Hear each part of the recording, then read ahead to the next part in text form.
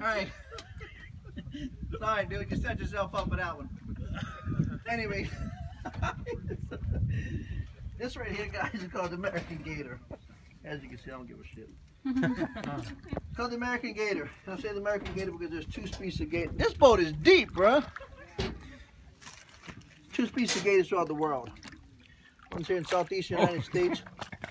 One's on the Yangtze River in China. The ones on the Yangtze River in China only go to be about 4 feet long. You can sit down, ma'am, and you can touch them if you like. You can touch them? Yeah. When he comes to the side of the boat, just touch him. Sit on the front deck, right there.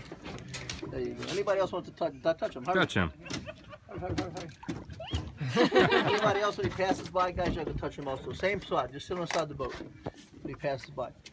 Now, like I was saying, back in 1970, they went on an endangered species list for overhunting the black market, the chemical DDT. We no longer use the chemical here in the United States, DDT. It's been banned to eliminate the black market and overhunting. We come up with this thing called alligator farming. My dad and my grandfather started this process back in '70, where they'd come out here and they'd walk from tree line to tree line, 10-foot grids, finding all the nests in between, bring the eggs from each nest in captivity, incubate them, hatch them, raise them, grow them for 2 years. Now they're 2 feet long.